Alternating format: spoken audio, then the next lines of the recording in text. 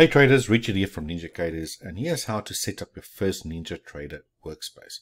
If this is the first time you're opening NinjaTrader 8 and you, for example, want to customize various charts on your layout or on your workspace as it's called, or that might suit a scalping strategy. Maybe you want to have a different layout or workspace for swing trading or whatever the case might be.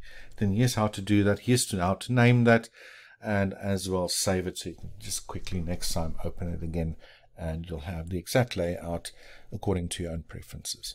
Right, so if this is the very first time, you'll have your NinjaTrader dashboard here, and all you really need to go and do is click on workspaces, and you see I have multiple workspaces here already. But if this is your first time, you can go to this little button on the right hand corner here and click on new. And then another window would open, and then you just go and name your workspace.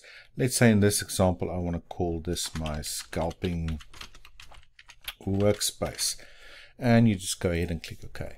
So nothing's going to pop up, no charts just yet, but if you go and click back on workspace here, you'll see there's actually a green sort of little window here next to that new name that I just put in there into my workspace. That basically means this workspace is open.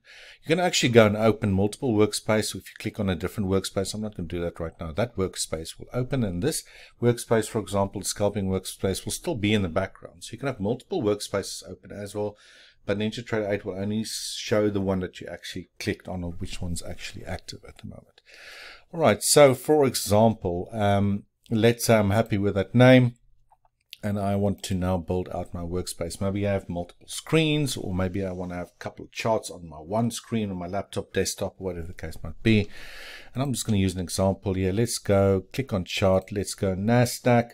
Let's say I want to follow 5-minute strategy.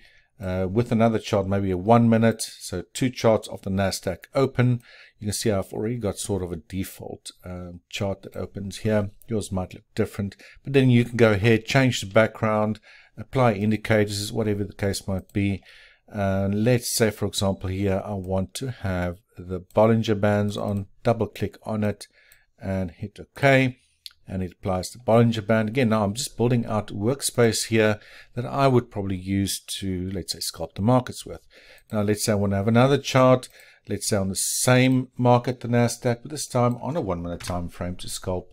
I'm going to leave that on default and hit OK.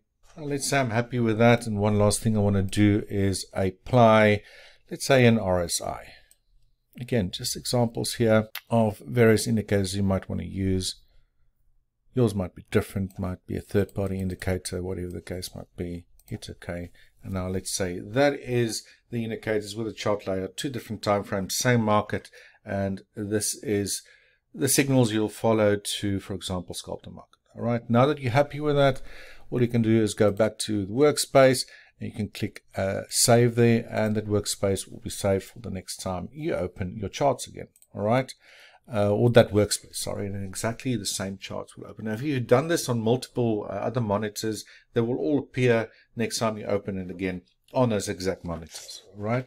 Now, what's really cool here as well is if I would, for example, close this workspace and hit close, it will ask me if I want to save it or not. Now, I did save it previously, but it's always just a good practice just to click yes, and then it will close the workspace. And then you can open another workspace, whatever the case might be. Or the other cool feature here is if you were to just go out of NinjaTrader by hitting the little X button on the top there, it'll first ask you if you want to save that current workspace that you're on, and just go again, yes to all. Once you hit that, it'll be saved for next time.